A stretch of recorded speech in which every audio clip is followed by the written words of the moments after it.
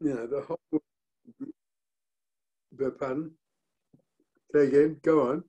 No, I had forgotten to start the recording, and then I saw the thing that I had permission to record. So the recording's just started now. Sorry about that. Okay. So we have been talking about true rest and going over the definition of true rest,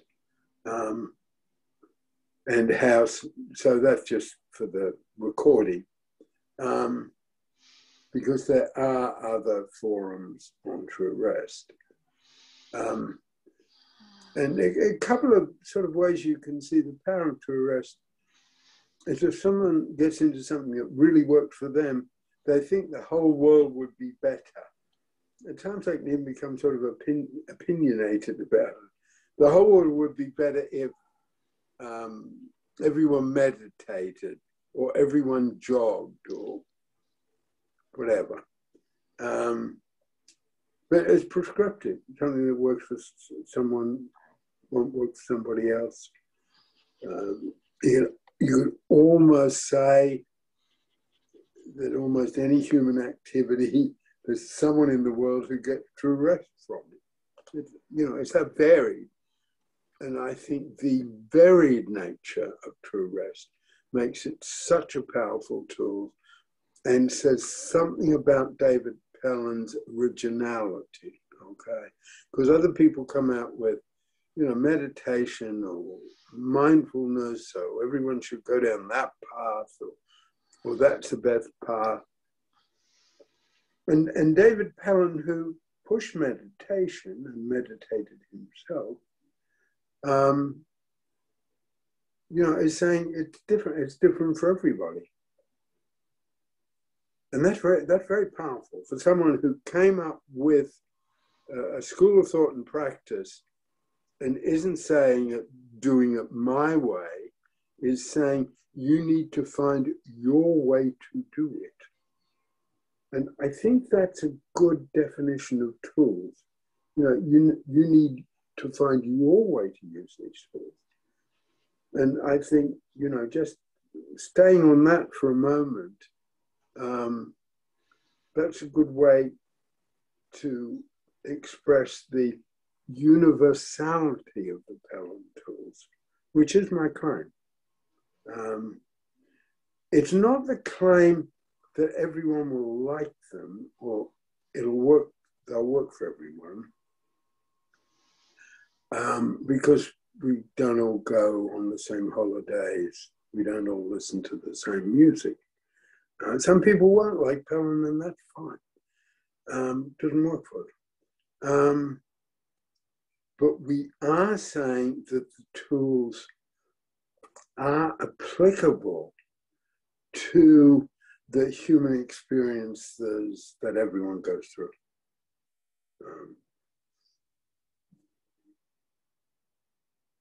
So someone gets into a true rest that works for them, and they just feel so good about it. They want everyone to do it.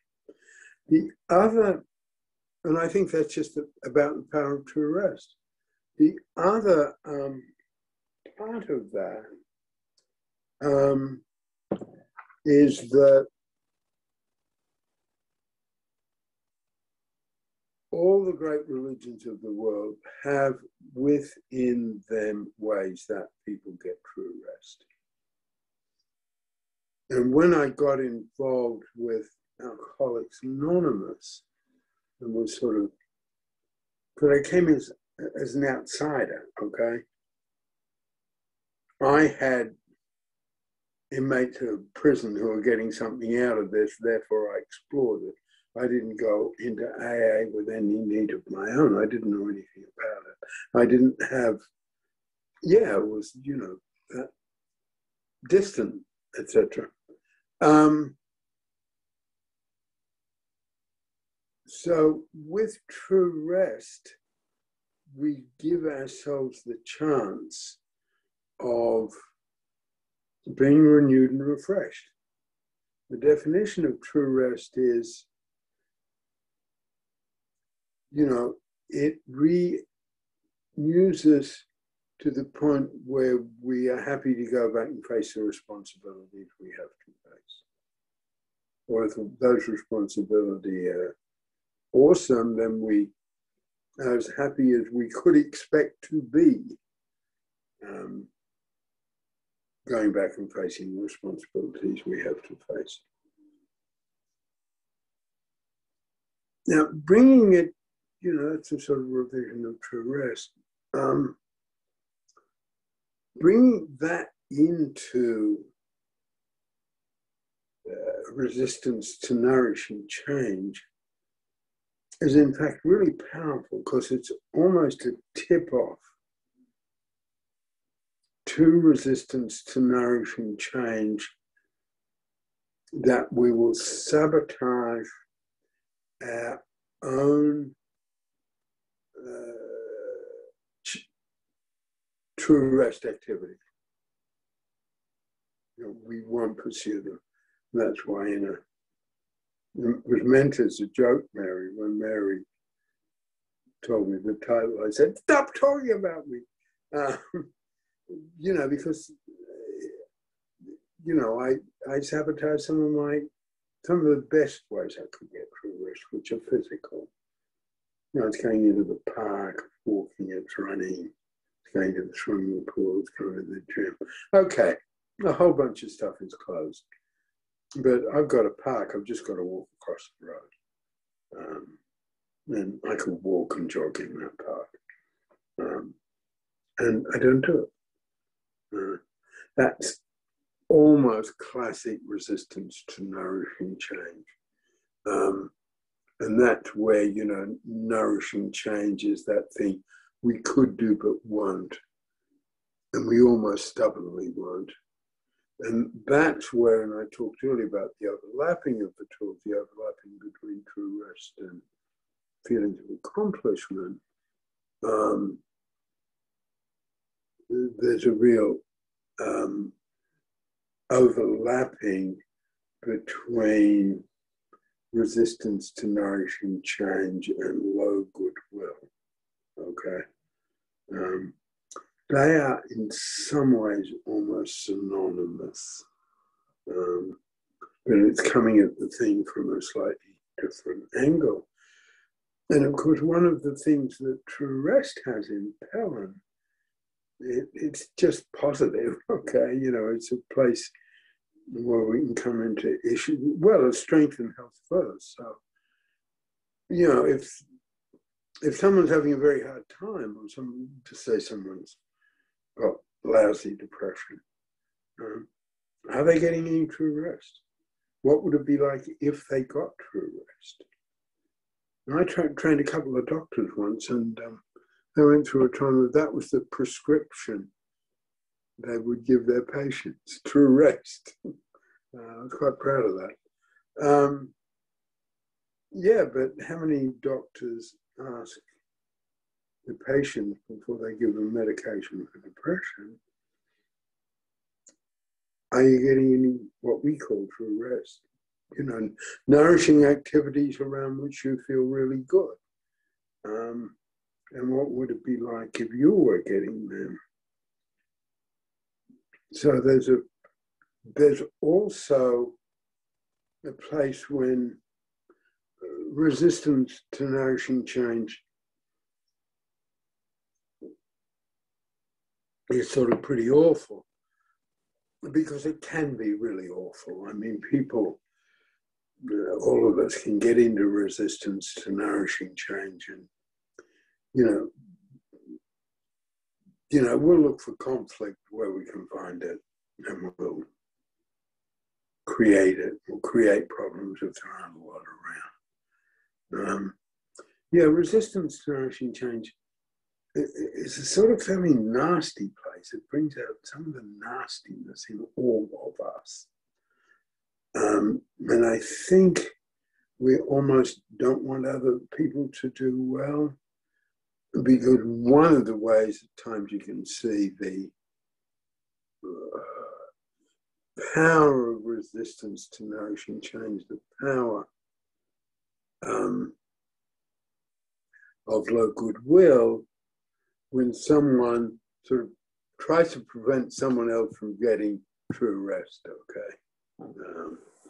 And, this is, learning these tools and learning where they are and how to use them. And we come on with that, not from a sort of diagnostic place, but from, it's more a place of, this is what we have. There's a difference between, this is what I have to handle with this person, resistance to nourishing change. Then there is a certain place where it sort of comes back on me. How am I handling this? Not, that person is resistance to nourishing change, and of course they'll be hard to work with and horrible.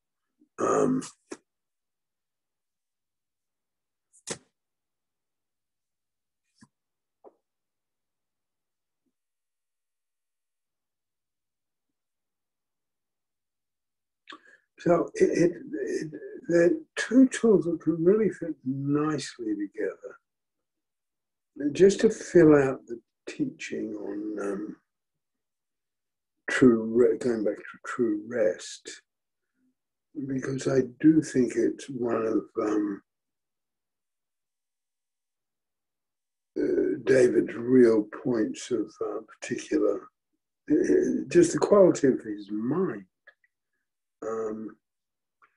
Because he linked true rest and what we call addiction. He called it escapism. What it's called addiction or substance abuse. Dave called it escapism. That's the Pelham word.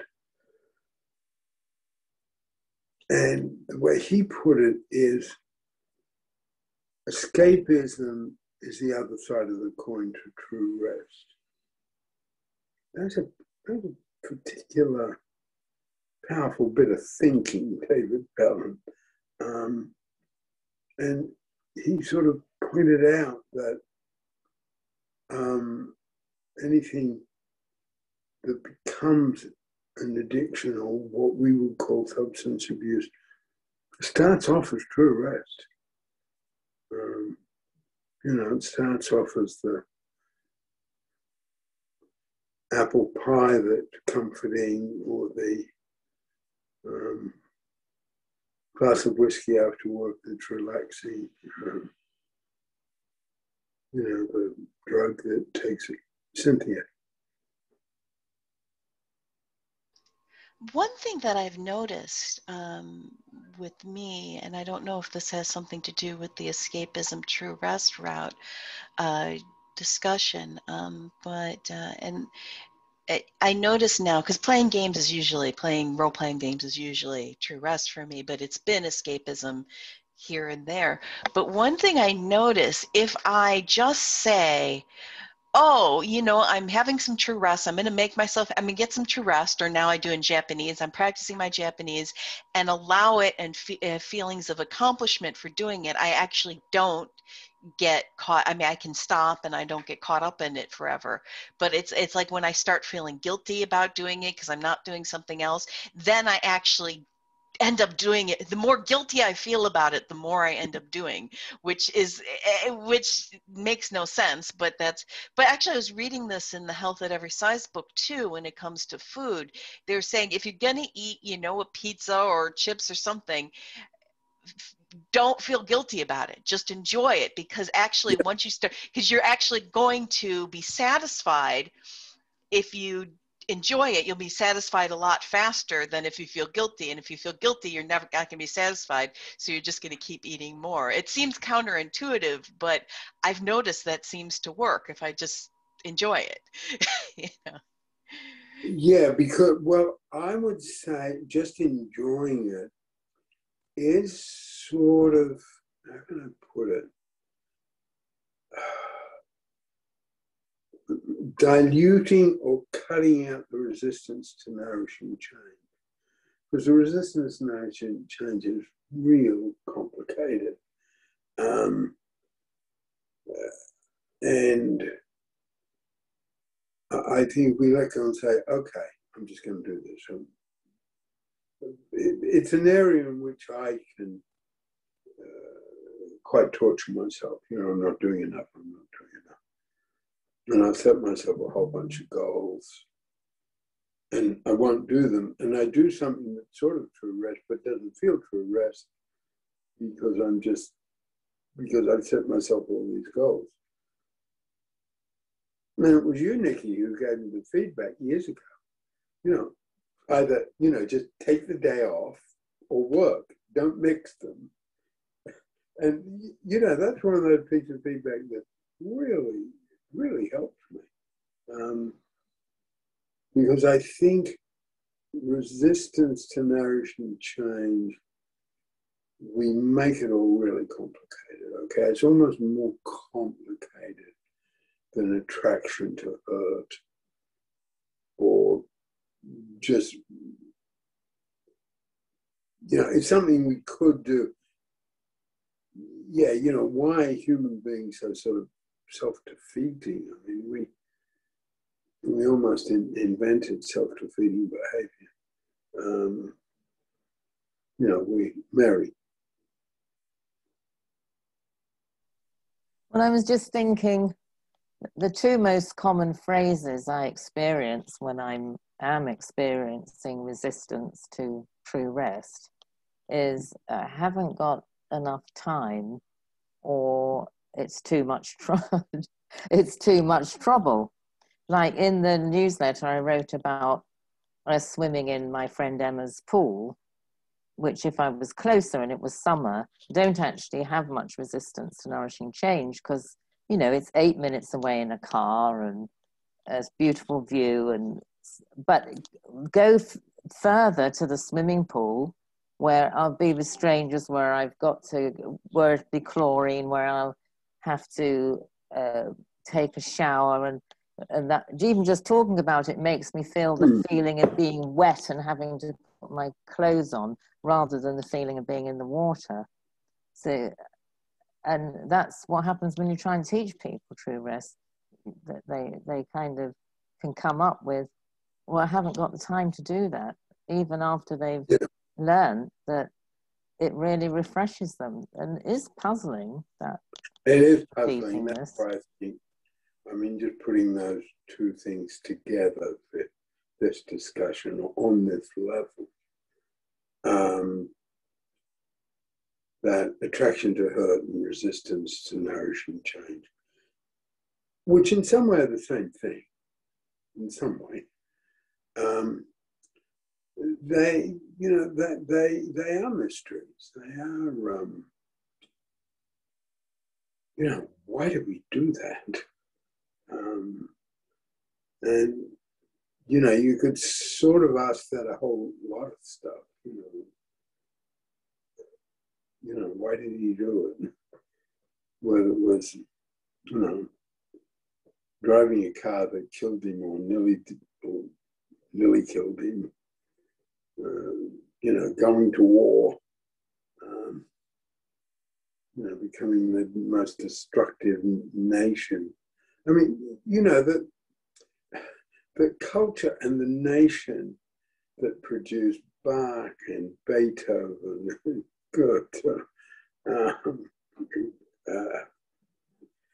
produced Hitler. And, why did they do it? And I think that, fundamental existential question is the sort of level on which we work in. We're asking those issues. And, I certainly don't think there are any quick answers to them. And I also don't think they're necessarily, this is where I'm, feeling myself outside of the traditional academic professional strand, as we've talked about at other times, because in those circumstances, someone's sort of got to come up with a reason,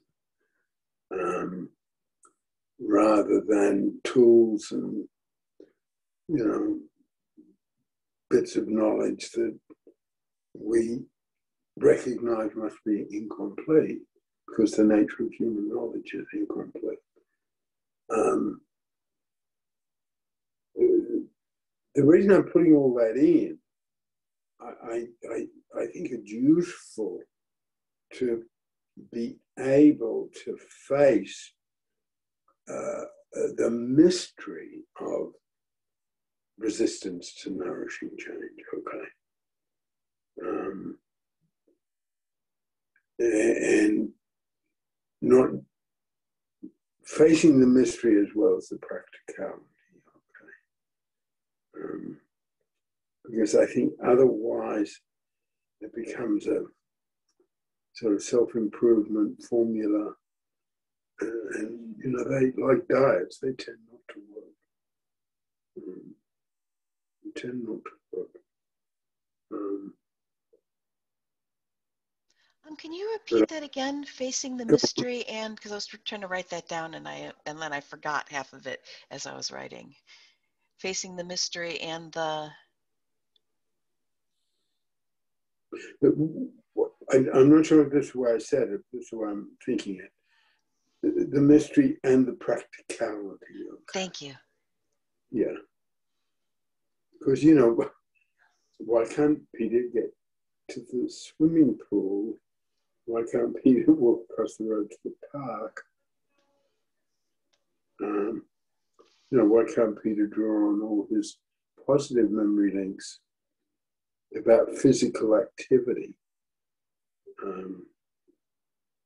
Now there's a challenge coming up for me. You know, it's going to be spring and it's going to be summer. Yeah.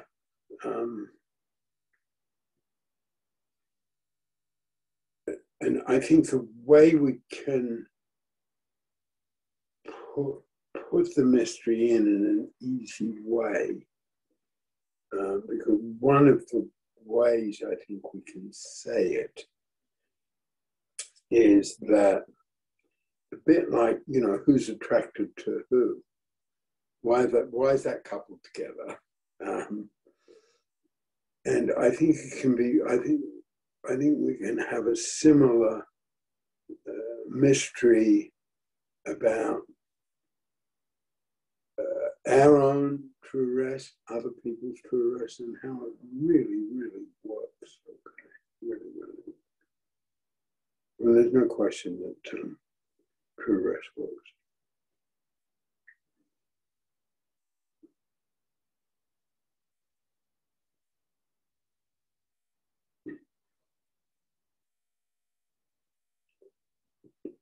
Do you want to come into these? Yeah. Let me take this someplace else now. In here in the kitchen.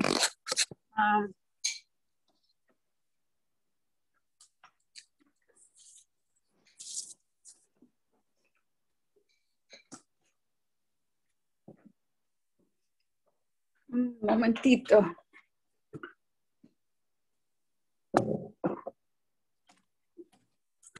Okay, I'm really interested in what we're talking about, and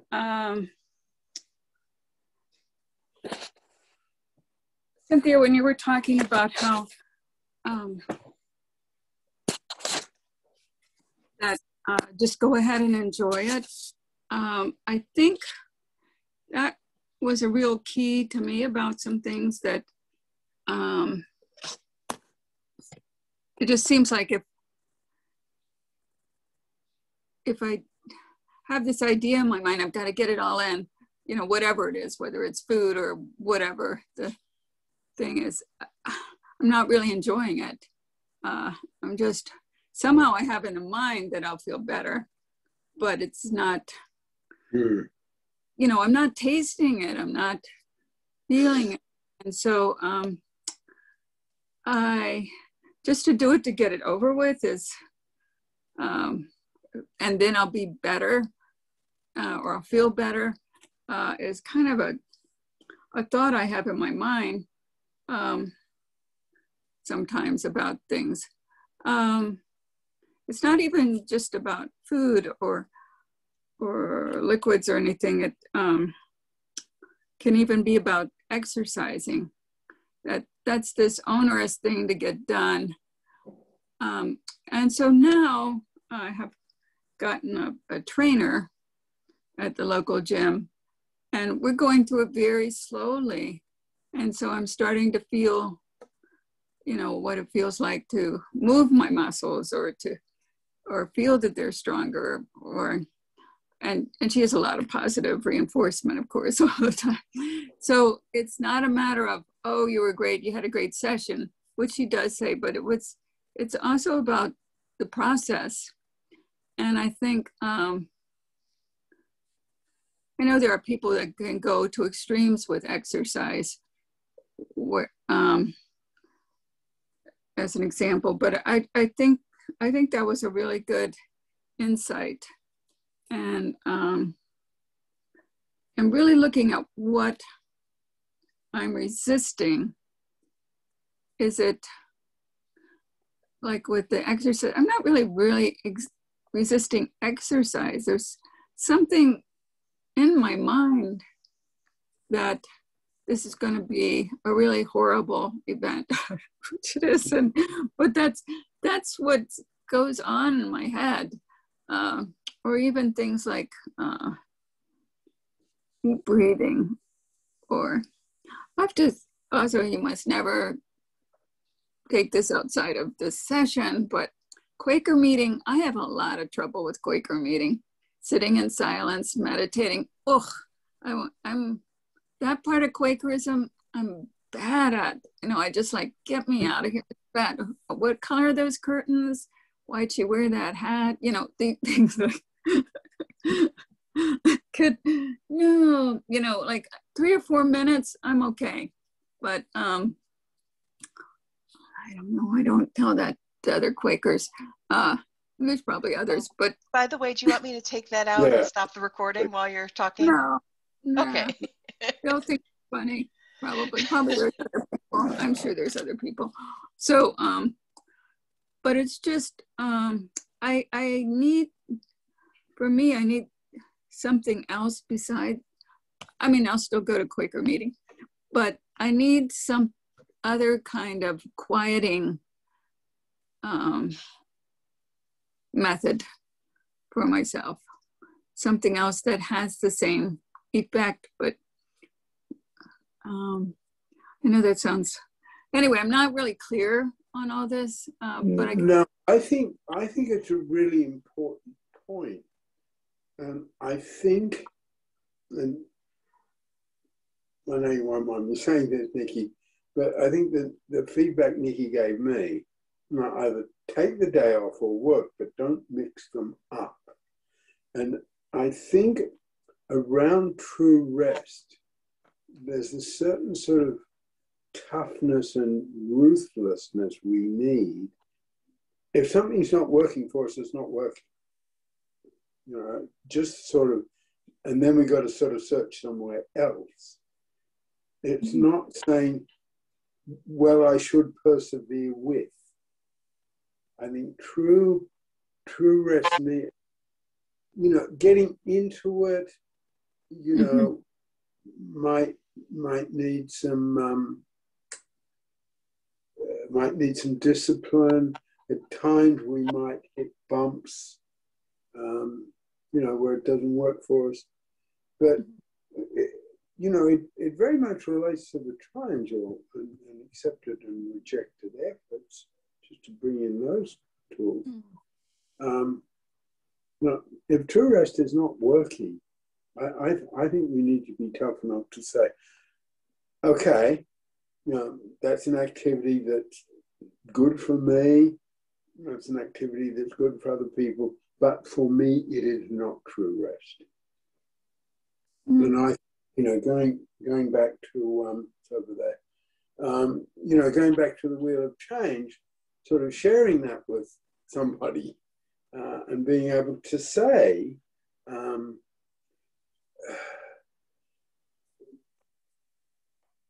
yeah, because I've got the idea of getting a bicycle and riding the bicycle around the park, which a lot of people do. It's easy to do. But if I try it and it doesn't work, it doesn't work. You know. maybe it's a good thing for fitness, and I might pursue it that way. Going to the gym will never be true rest for me. I know that. It's a sort of activity, okay? And I can tell there. I mean, you only got to look around any gym. And this is where I live. It's a small town. It's a small gym. There are not a lot of people there. But you can see some people for whom, wow, this is true rest. You know, yeah. Maybe true rest, there's sort of something about being comfortable, being at home, some sort of easy, something enthralling at times. I get a whole lot. Yeah, the true rest I am getting is reading.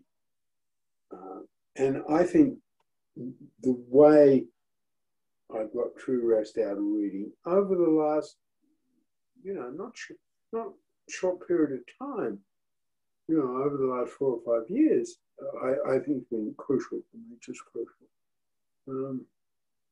And that has within it the, I don't want to say seeds, but seeds have a sort of inevitability to them. That has the danger of becoming escapism or addiction. I mean, I can read to the point where I'm running away from my life, okay? I can get absolutely enthralled.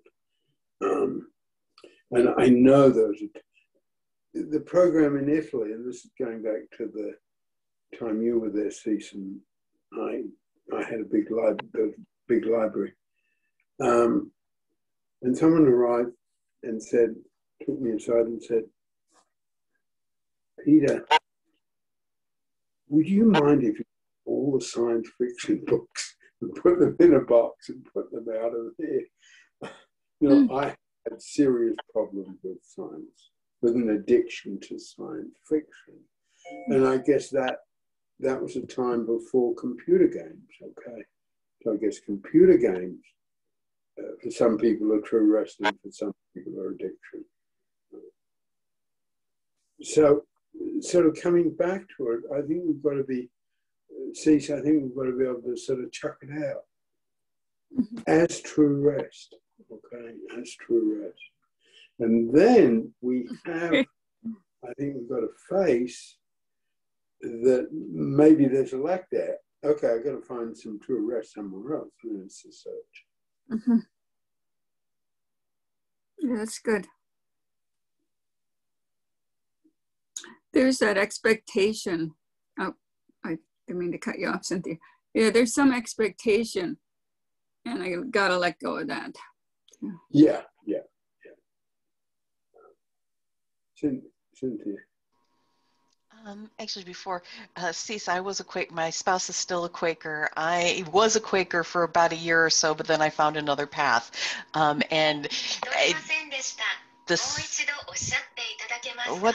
on, I don't know what just happened. Anyways, I think I might have tripped off my my Alexa on my tablet for somehow.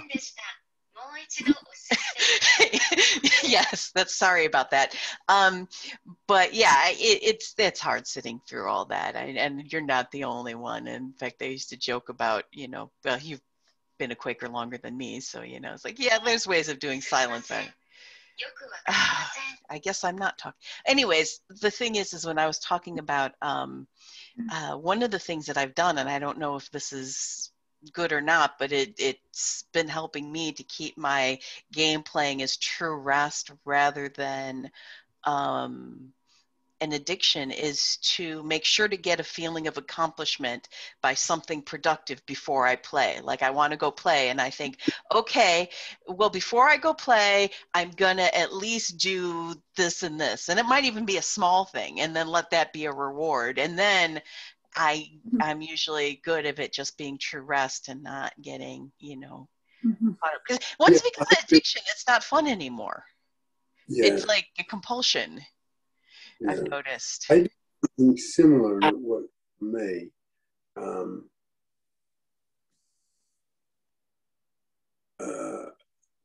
yeah, I'll do that task, and then and then I'll go into the reading.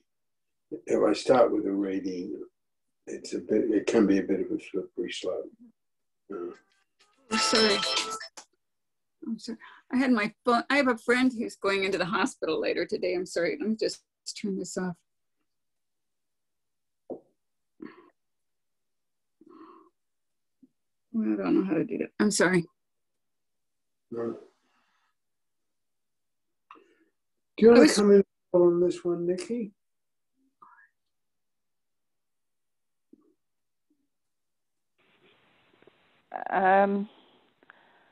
No, I'm still thinking back a while to when you to just the true rest bit about. I know I've heard you say, oh, my alarm's going off now. Oh, hold on, sorry. Don't know how to turn it off. Oh no! I was thinking we were having a little series of technological interruptions. It's funny. We just need to mute ourselves, don't we, at that time? Just mute yourself, see, that'll work. It's hard when you're talking, though. Yeah. It's a new phone, and I don't know what I'm doing. Okay. Okay. Yeah, new phones.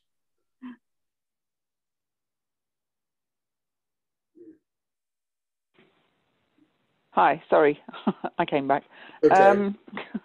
Dear. And I've heard you say before about, everybody's about finding your own and everything, but I don't know, it just sort of struck me more about the clarity, because I think I've always done with that. I'm just thinking about it. I thought, yeah, but my ones that I've got, obviously those ones are the same for everybody as well. It's just that other people have got extra ones that I don't have. Okay. Yeah. So, so then when you said, washing dishes and going swimming, I'm like, oh, it's ridiculous. And then contrast today, here we are, we've had this bitter, icy weather last week. And it had been nothing but grey and rainy and mud everywhere a couple of weeks before, and then it just turned cold as well.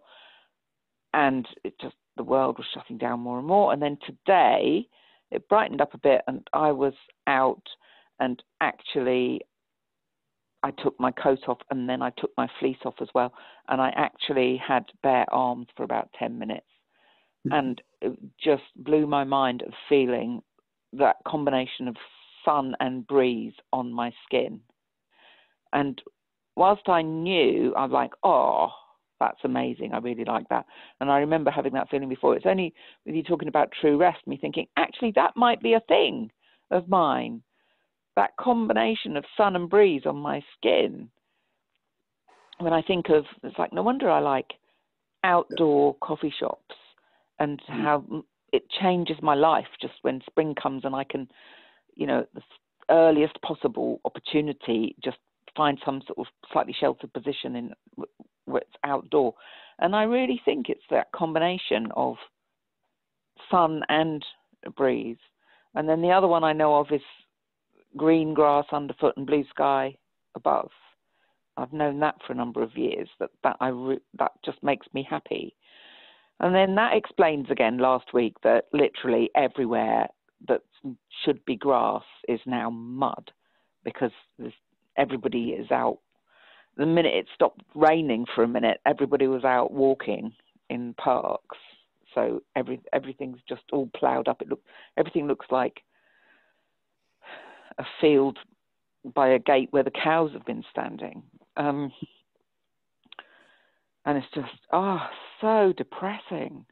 So it's like deprivation of these little crumbs of true rest that I can get, and the world's just shut them all off. Yeah, that's what I wanted to say. Thank you. And the memory links go back all the way, Nikki, with those two. Yeah, that's right. Because everything for me, I didn't enjoy being at home at all, and literally being outdoors. Yeah, well, I think I won't have even realised, but I will have been out kind of in all weathers. I lived in Scotland from the age of 6 till 9. That's not famous for sunny weather. But I never noticed. I was definitely out in the woods. And the other thing, you know, happy dogs, watching happy dogs, which is, I guess, the London equivalent of happy farm animals that I had access to from when I was 10. Because dogs look really happy when they're happy, happier than a cow standing there. They just look mildly contented. Yeah, exactly. It's set early. And okay, all I did is manage to snooze this thing. I'll silence myself again. Thank you. Mary, sorry. Well, I was just going to follow on from what Nikki said, because I was thinking about one of the ways I get myself to go on the balcony here is exactly what Nikki said, but add the sound of the sea. You know, I say to myself, if I go out, well, I don't try when it's not sunny, but if I go out when it's sunny, I'll feel the breeze and I'll hear the sea and feel the sun. And I was thinking about how that can, though there's something, for me at least, about the sensory aspect, because my special one I like about being in water is swimming, not in a expert way where my head goes under, but swimming so I can see the sunlight in an outdoor pool, see the sunlight on the water. And there's something about capturing that sensory image, and the first one I said of what I'll feel if I go on the balcony, that I find very magnetic to help me do it. That there's something about kind of in my body remembering what that sensory experience is. It kind of helps me go and take the trouble to open the door and go on the balcony. I can't do the swimming one right now. But I just wondered if that was helpful, because it's almost like it short circuits the resistance part, because it rehearse almost, they anticipate what the true rest feeling is going to be like. That was all I wanted to contribute. Please. Well, I was going to add one more thing about the Quaker thing Cynthia was talking about. There is something called the Association of Bad Friends on Facebook. And my spouse is part of that. Oh, good. Yes, good. Okay. So what this is, when I started, there were like 500 people. Now there's like 10,000 Quakers on this. And we just make so much fun of things that Quakers do. We just keep going. You know, somebody starts a little thing and then everybody adds crazy stuff to it. You can't make it mean or anything, but you can make it almost up to that point, you know, where it's, and it's hilarious. And it lets go of a lot of what I was talking about, that feeling that Quakers have to be so serious. And, oh my God, they're not, you know, in their minds. So humor is a good release when we're taking ourselves, I guess, too seriously on any subject, and that really helps me a lot to go on there and feel like there is this other side to Quakerism where it's very much about social action and being the good person and doing the right thing, and not only doing the right thing, but doing way over the right thing. So it's nice to have this release valve that's harmless. So I really appreciate that.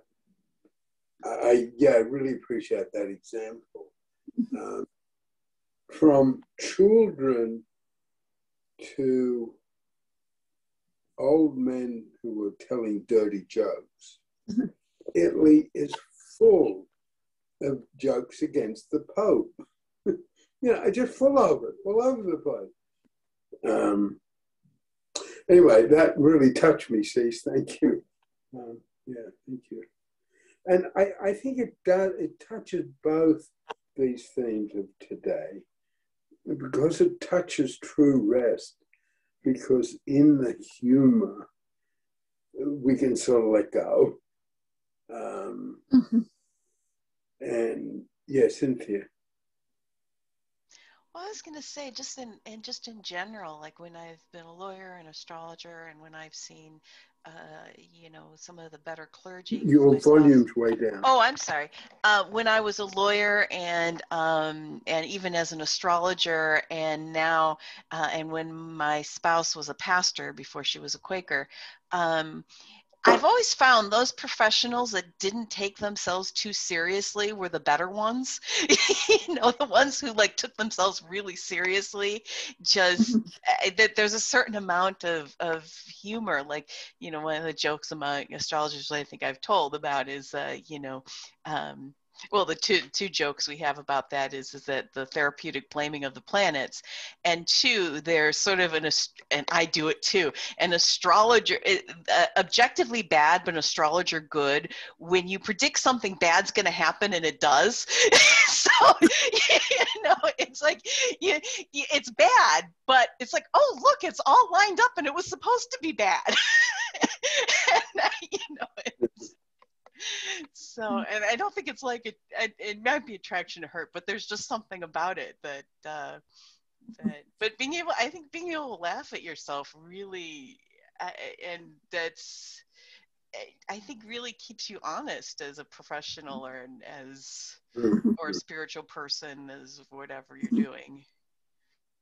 And it's all over the place when Barack Obama says, well, I'm scared of Michelle, but I'm really scared of Sasha. Okay. There's just something. I think true rest has to have some lightness to it, otherwise it won't work. It doesn't mean at times we don't need. I've got to get there, right? I've got to make myself go out the door and go to the park, but it's got to have some give and take, lightness to it. We haven't really done the things that we write about. We're usually just making up stuff. So, so we can let our fantasies really take us away, and it's fun. There's certain restrictions. You can't be mean to other people, or tell lies or anything like that. But other than that, you got pretty much free reign. And I think that kind of freedom helps us, like you were saying, Peter, be better people when we you're in a safe environment in a way, because they won't put it up if it's bad or mean spirited. Yeah. So so there is some safety there to have fun and to release the tension of being a good Quaker. And it's pretty hard. And so I think that's probably a need with a lot of things, to have these fun things to do that relieve the stress of being this perfect, wonderful, kind person, or whatever view we have of ourselves, or, so that seems like a rest from ourselves in a way, a rest from. Yeah, one of the things I was really pleased about, and I should have done it more often, or maybe it was something that couldn't have been done more often. But we used to do art in Italy, way back, the program there. We used to do art therapy, so we had these big sheets of butcher's paper we got from the butcher. And I put, I don't know if was when you were there, Cecil, or not, but I put a big piece of butcher paper up on the wall, and people could write on it, what were they doing when they should have been passive listening? Okay. And people could do it anonymously. So, you know, all sorts of things come up. Yeah, I think there's a real, well, in terms of, it almost sort of relates to the material around purpose, just to bring that in for a moment. If we've got purpose, if we've got a sustaining purpose, we sure as hell need to be irreverent about it. Otherwise, that's what cults are. Cults are when you can enclose systems. And systems, professional, keep it ambiguous this time. So you won't have to worry about not recording it, Cynthia. But professional groups become closed systems, and they hold themselves back by them, let alone the possibility of doing damage. But yeah, it's what we had. It was Joe Biden quoted his wife, Dr. Jill Biden, when he said what she does is it's okay if we take what we are doing seriously. What we are doing is a serious activity, but it's dangerous if we take ourselves too seriously. I feel that's a, powerful distinction.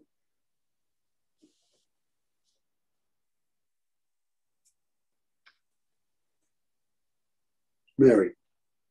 Well, I just found myself thinking that. I don't know how much it adds. I was just thinking that people who take themselves too seriously are rarely transparent, and people who can laugh at themselves or their association, professional or Quaker, are also being transparent in the process. Saying human foibles and mistakes and weaknesses and I think you're right, and I also think it is.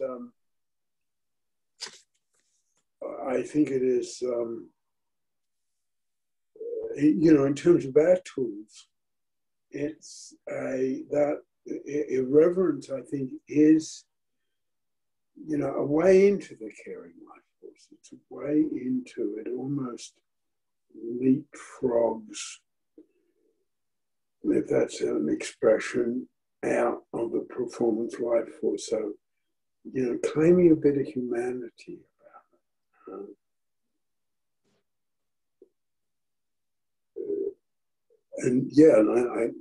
I guess our argument is that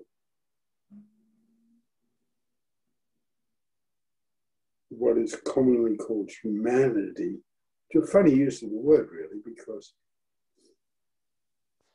humans are evil, part of humanity too, but the way the word is used, it's carrying life force, and it's crucial. And you see it in, the example I used about, Barack Obama saying is the person he's really scared of is his youngest daughter. And I could really identify with that. No, it's not my youngest daughter, it's my oldest daughter. My daughter, Danae, when she says something, you listen. It gets at something, doesn't it? It gets at something.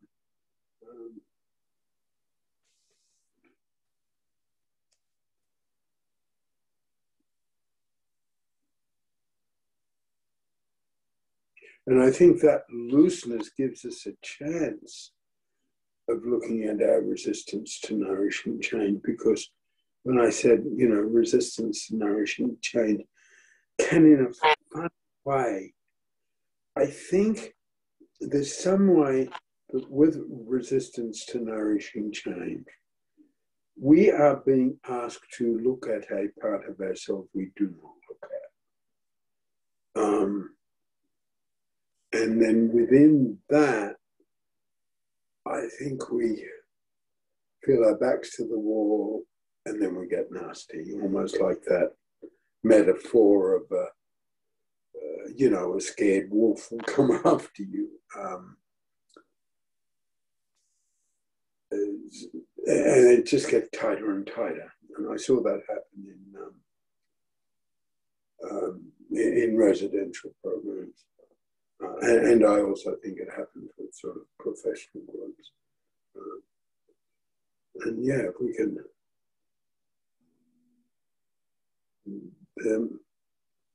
there needs to be an association of bad progressive Democrats, okay? If they could laugh at themselves, it could make the country.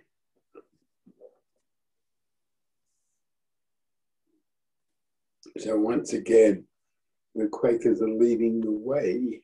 Yes. Because they sure as hell would take themselves seriously when they were just about the first abolitionists. Mm-hmm. Back all that way.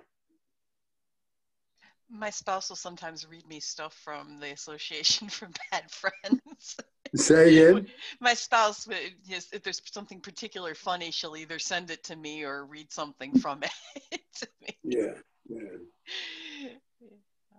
Association of Bad Pelham Practitioners.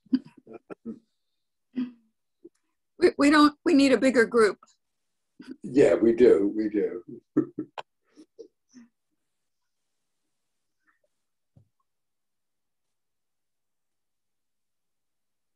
It does feel good to have a way to laugh at ourselves, though, and take them.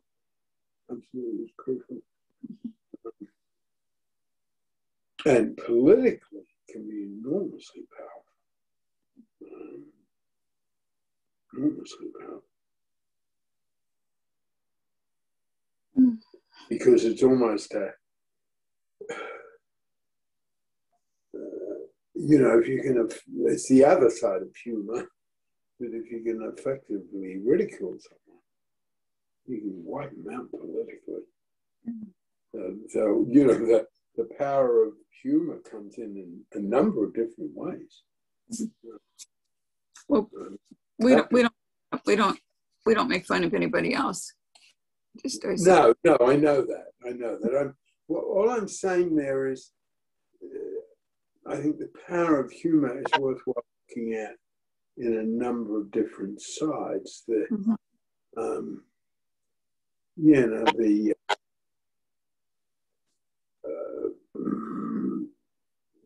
Cutting hard, humiliating is embarrassing someone in a political debate is just another. That's not right in any shape or form, but it's just sort of how powerful humor is.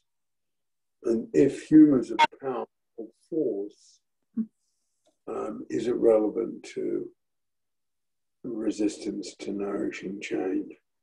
And certainly, because I think one of the things in resistance to nourishing change, one of the things that happens there is we're taking ourselves very seriously, and we've got the answer. Yeah.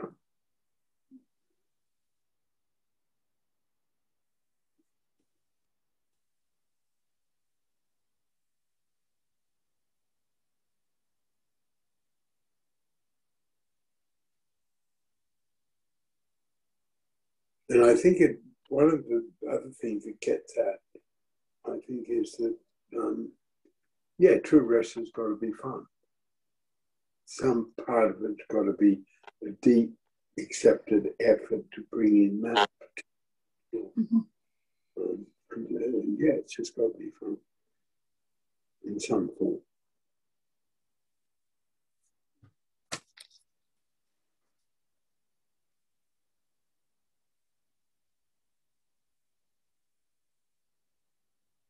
You want to come in, Mary, with more around this? No, I'm fine. I've made the points as they came up for me. Don't have anything at the moment.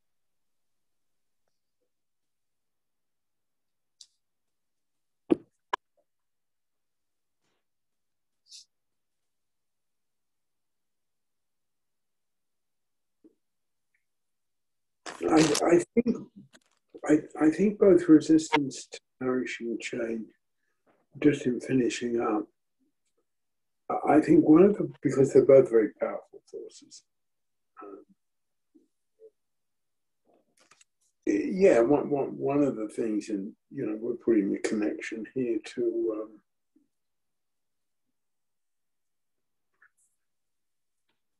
true rest. But one of the things in resistance to nourishing change, is a real sort of defensiveness,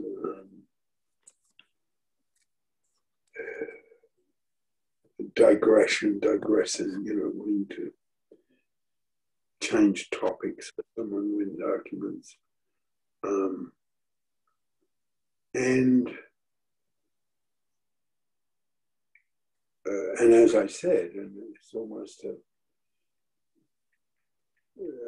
we hardly ever use the word compelling, but it's almost a technique to be able to perceive when someone is sabotaging their own true rest or sabotaging someone else's true rest is almost a tip-off. Well, it's certainly a tip-off to low goodwill, and it's almost a tip-off to resistance to nourishing change.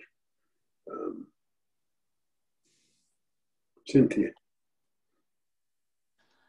I think two things. I don't know if it's related to resistance or not, but I know one of the ways that I have, and it's changed ever since I've actually learning about these things in Pelin has helped. But one of the ways that I both sabotage true rest and sabotage things like feelings of accomplishment is starting to put too much pressure on myself. Like one of the things that is still true rest. It's a little hard now because I got a kitten who chases yarn, was knitting and crocheting. But then I would get into this thing where I had to make all this stuff and it wasn't true rest anymore. And it became a pressured activity that but I think it's because I think I had a really hard time just accepting that, and I'm, that true rest, and even like playing games, I get into this thing like right now, which is okay. I'm deciding I want to do every Dragon Quest game in order and stuff like that, which is kind of fun. But I think that pressure is not good. I think that does sabotage, and learning to accept accepted efforts, and learning that true rest has value in and of itself sort of cuts out that whole pressure. It's like, no, I'm not wasting time, I'm getting some true rest. Yeah.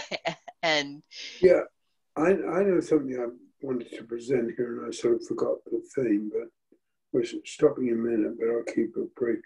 I think one of the ways that Pelin works generally, sort of almost basic, is that often provides a framework and a really sort of tight theoretical structure for something someone already knows and already does, okay? And within that, and I think true rest is a really good example of that, I think within that there's a real power. I mean, you can observe people who are, doing very well in the world and obviously have some ways to get true rest. They just do. I've never heard of us. So, and I think that particular function, particularly with true rest, resistance, nourishing change is complicated. I'm putting that aside for a minute. But just staying with true rest, I think it's a way that people can go, oh, that's what I do. That's what's working for me. Okay, we'll stop there. thank you for coming. See you on Sunday, and I'm in Norfolk, and it's dark, and I'm looking forward to the days when at this time of night it's light. Okay. Just to let you know, Peter, Elizabeth had to leave because she was hurting. Yeah, thanks. Do you want to go next, Mary? Sure. I'm Mary in Rosarito Beach, and it's 11:30 in the morning with the rest of the day to look forward to. Is that everything? Yes. Nikki? I'm Nikki in Wimbledon, 7:30, cold and dark. Cease? Cease in Tampa, Florida, and it is almost 2:30 in the afternoon. Okay. Cynthia?